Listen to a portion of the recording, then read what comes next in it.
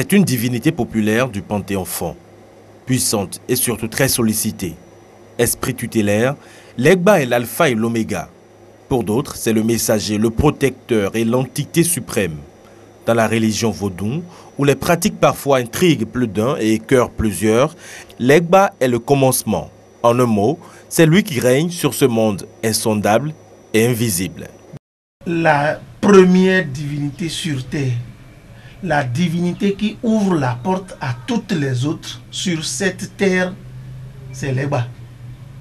Et que vous allez n'importe où il y a une autre divinité en Afrique, sans le Legba, les autres divinités n'existent pas. Il a été fortement démontré que à l'entrée de chaque village et à l'entrée de chaque concession ou à l'entrée de chaque culte, de sa maison de culte, il y a une représentation donc de cette divinité qui est non seulement le gardien, mais l'homme, la structure, la divinité même qui protège tout le village contre les assauts. C'est pour ça que dans sa description, nous allons voir qu'il y a une architecture qui lui permet d'avoir le phallus debout pour combattre, parce que c'est un viril, il est mâle à rentrer donc dans la matrice, n'est-ce pas, pour enfanter. Donc le Legba est un combattant en même temps, le Legba est un protecteur, le Legba protège contre tous les mauvais esprits.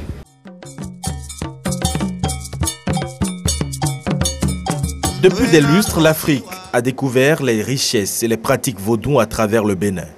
Et sur cette terre de conquérants, Ouida, ville négrière et martyrisée par les colons, demeure le nombril, mais aussi le symbole de ses forces occultes. Cependant, les origines du Legba sont ailleurs. Il faut sortir du Bénin. C'est à l'est de l'est d'Ahomey, dans ce pays anglophone fortement ancré dans la tradition vaudou, le Nigeria, que l'on retrouve les cordons ombilicaux de cette divinité.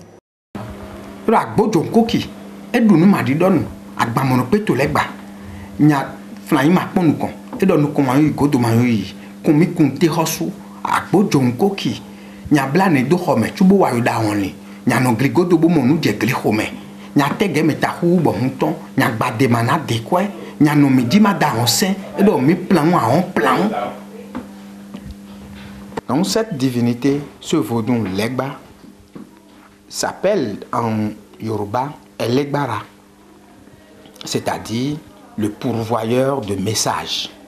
Mais le pourvoyeur de quel message? C'est le pourvoyeur du message des hommes vers l'être suprême. Le Fa est le messager de Dieu. Et vous savez, lorsqu'un messager veut travailler et de façon efficace, il doit être entouré de son ange gardien. L'ange gardien qui protège, même si le Fa est occupé sous d'autres fronts, l'ange gardien qui nous protège, qui protège la terre et les hommes, c'est lui Legba.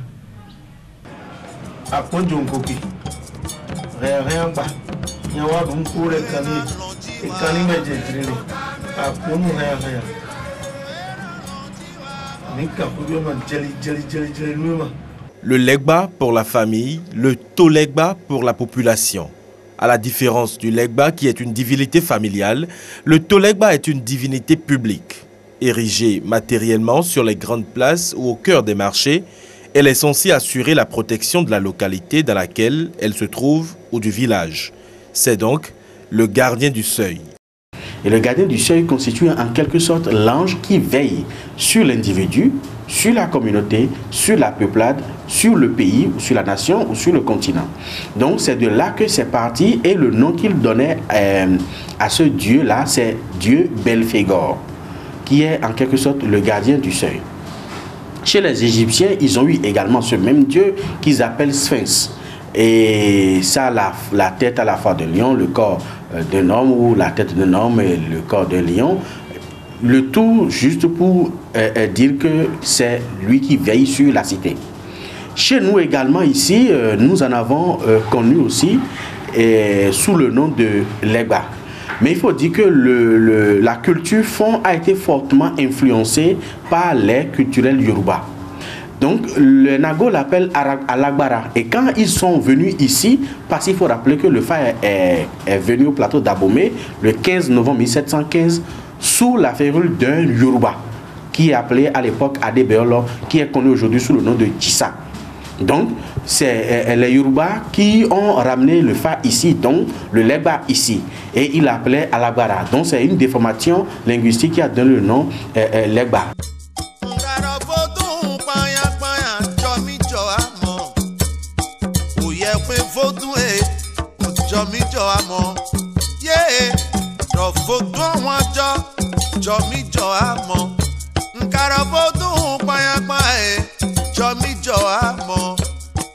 Sa première fonction est alors établie depuis des lustres, des siècles. Legba protège. De génération en génération, la tradition a donc été perpétuée. Au cours de notre expédition, nous nous sommes rendus compte que les détenteurs de cette alchimie sont tous des initiés. À l'origine, le Legba a rencontré beaucoup de résistance, surtout à Ouida, cette terre bipolaire, à cheval entre le catholicisme et le Vaudoun. Mais la chrétienté, qui vulgarisait une culture azoire, n'a pu avoir raison du Legba. Lorsqu'elle a été prouvée et découverte par les premiers missionnaires qui étaient venus en Afrique, et surtout sur la côte qu'on appelait à l'époque la côte des esclaves.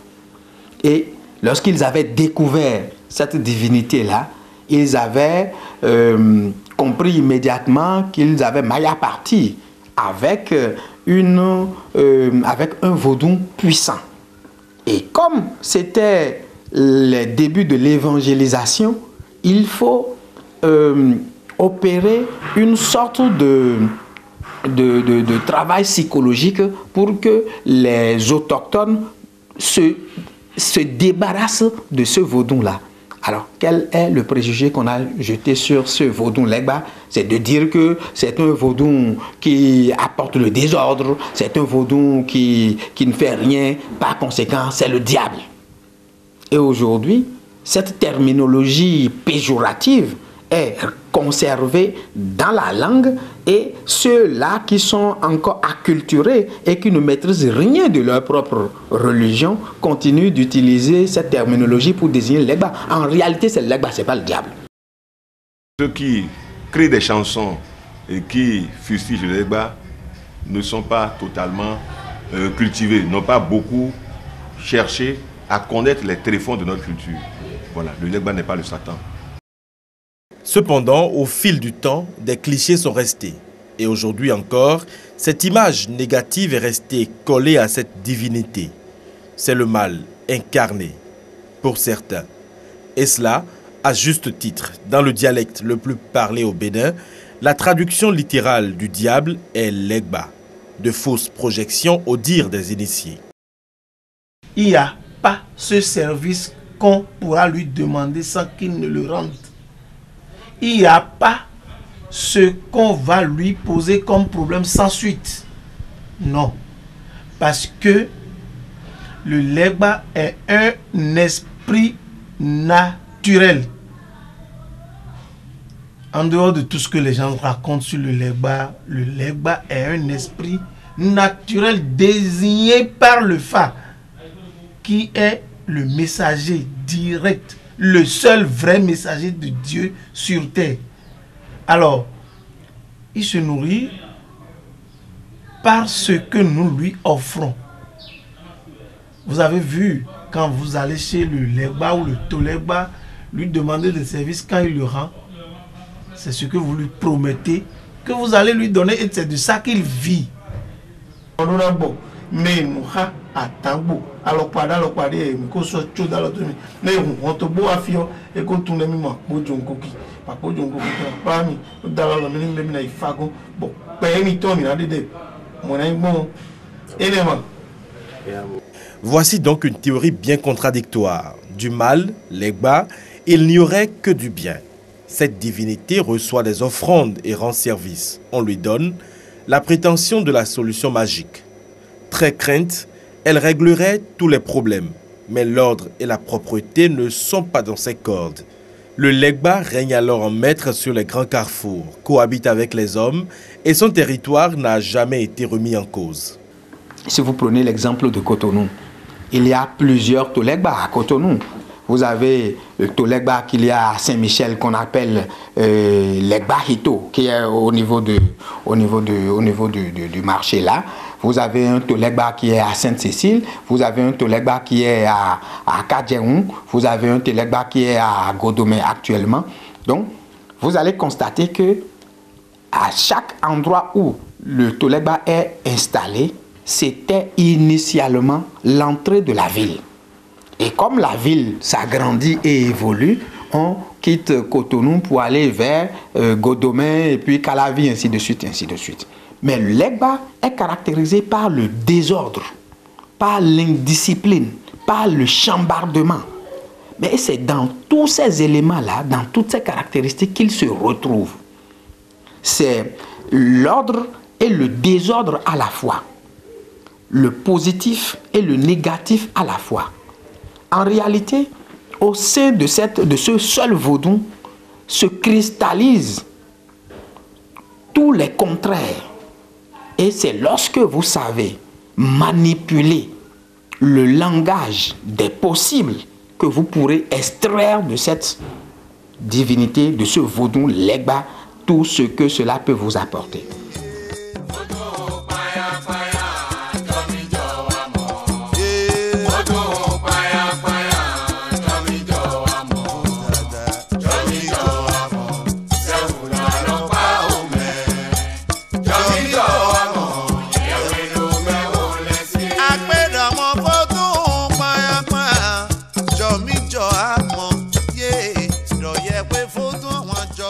La force, c'est lui.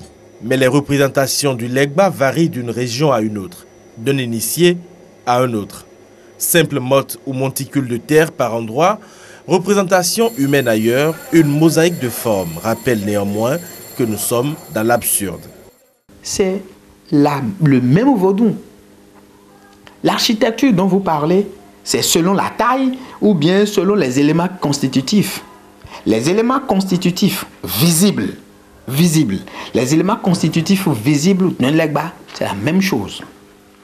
Soit c'est une motte de terre, ce qui est visible, c'est une motte de terre avec un phallus. Le phallus caractérise le Legba. C'est la virilité, c'est le principe même de la virilité, le Legba. C'est pour cela qu'aujourd'hui, on ne construit plus le Legba avec un phallus en bois.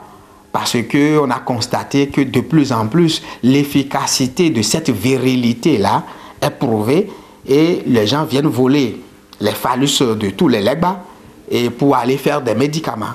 Donc pour éviter cela, on a demandé que les gens fabriquent désormais les phallus en métal.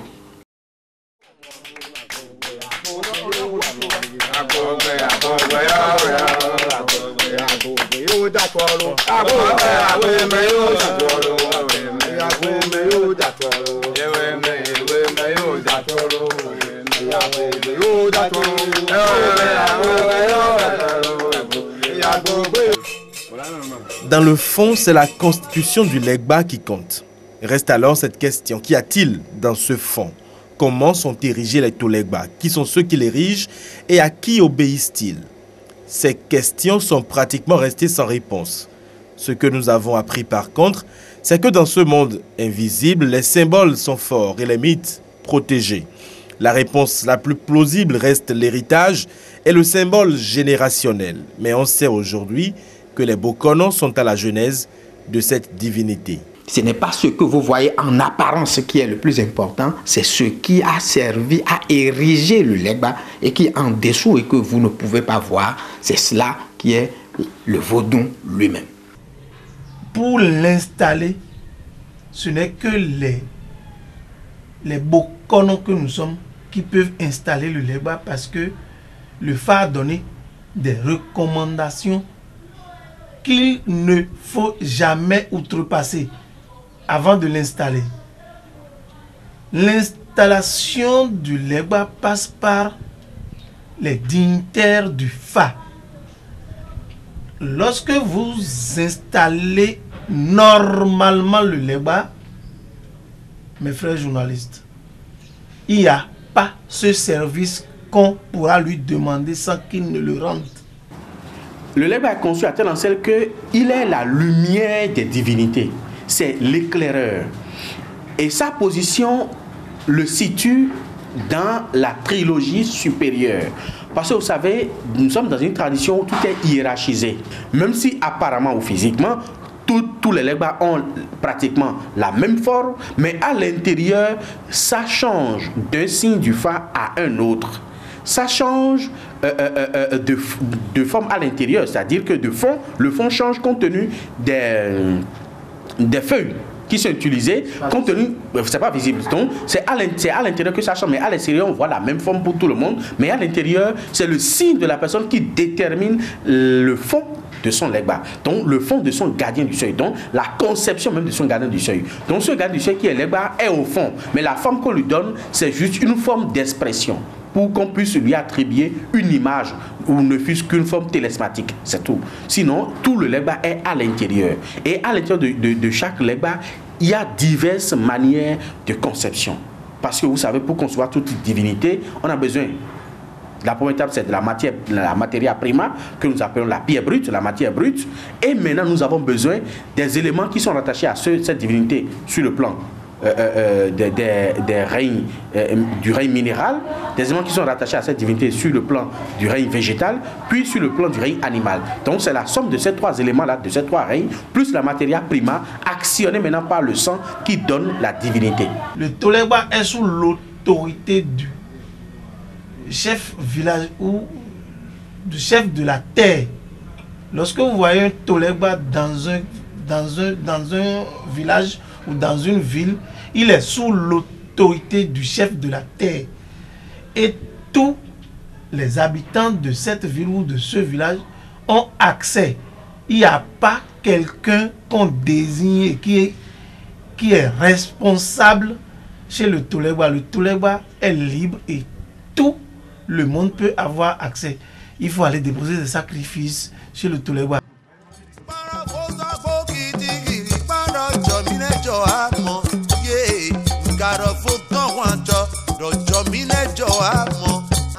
Nous sommes donc allés à Wetor.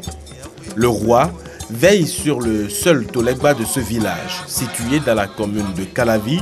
Cette contrée n'a pas encore croisé la modernité. La vétusté des bâtiments et les pratiques ici rappellent les temps immémoriaux. Et comme à l'époque, c'est Sa Majesté qui nous amène vers la divinité. Il faut donner à manger au Tolègba. C'est d'abord ça qui assure la quiétude des populations.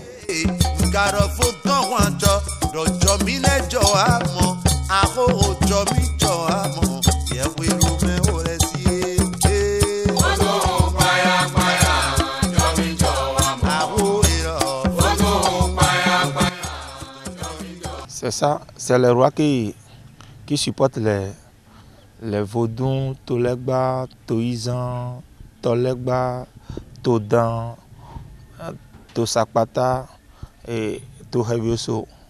Il y a plein. D'autant plus que c'est nous qui sommes ici, leurs gardiens. Et si quelqu'un vient pour sacrifier, pour donner des sacrifices à Tolègba, on envoie nos envoyés pour faire les sacrifices ici. Bon, nous, chaque année, dans le village,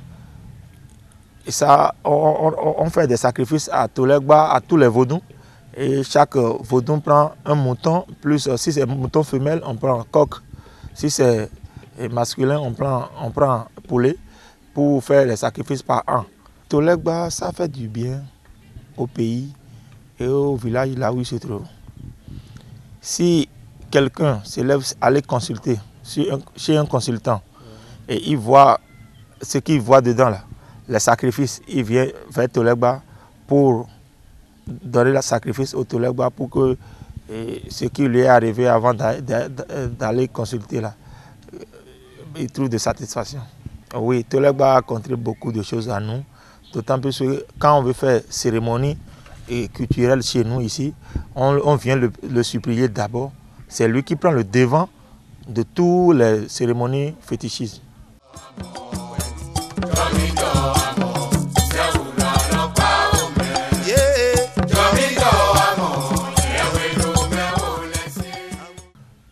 Imam Tolègba aboro emina wa tonu on avajana bien.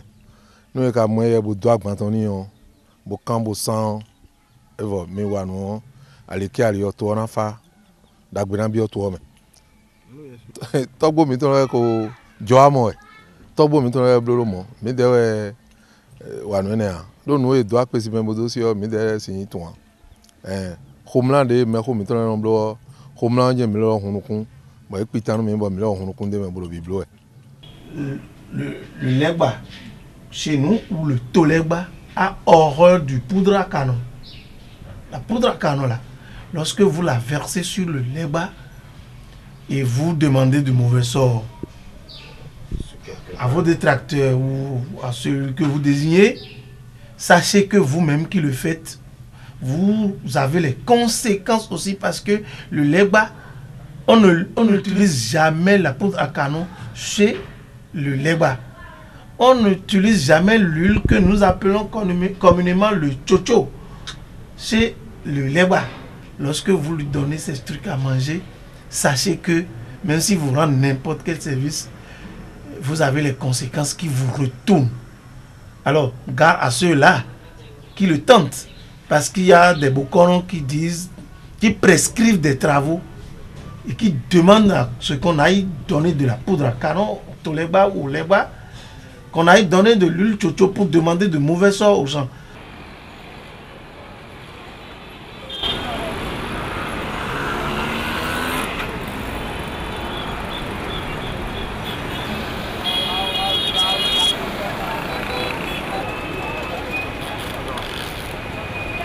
Retour à Cotonou, la belle, la grande. Même dans cette métropole, la modernité n'a pu se débarrasser des multiples Tolègba érigés depuis la nuit des temps.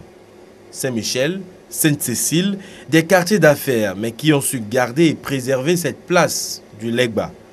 Cette divinité qui déjà a traversé les frontières du Bénin. Le Tolègba va au-delà de nos frontières, comme nous l'avons démontré dans les planches que vous venez de voir. Au niveau de l'UNESCO, le Tolègba a été officiellement reconnu lorsque, autour de la manifestation Ouida 92, le Bénin a tout mis en œuvre pour que le Tolègba soit représenté, soit reconnu, n'est-ce pas, comme une entité, une divinité parmi tant d'autres dans nos divinités.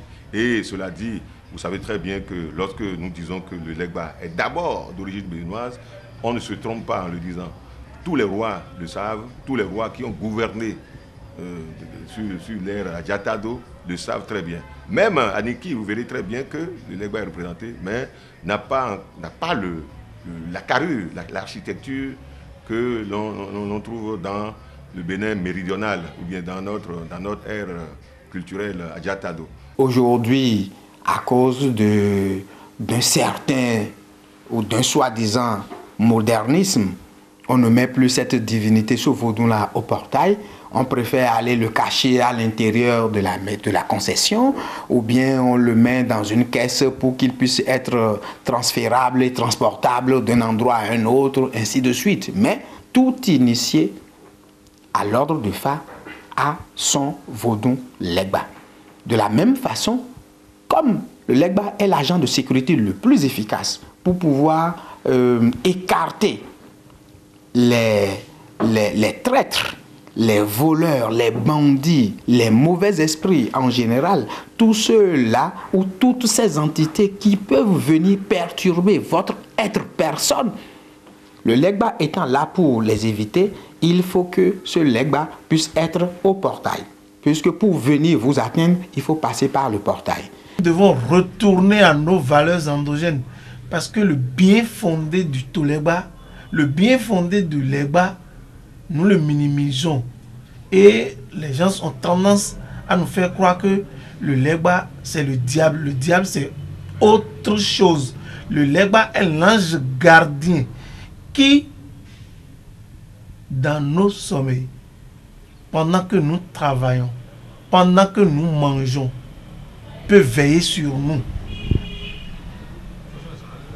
Il le fait à celui qui le croit.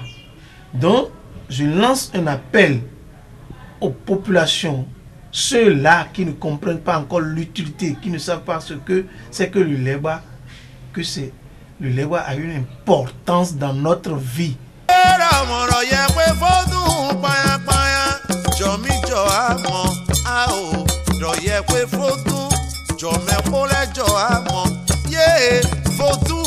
Les religions endogènes restent un mystère à percer pour les civilisations modernes.